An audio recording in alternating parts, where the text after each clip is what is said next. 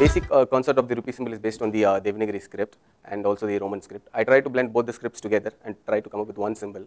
And I've chosen these two letters, letter R and the capital letter R, and I'll tell you why I've chosen these two. So R, if you expand, it will expand to rupiah, which is the currency of our country. And why I choose Devanagari script? Because it is one of the unique scripts in the world. And unlike any other scripts, it is the only script which has been written from the top line.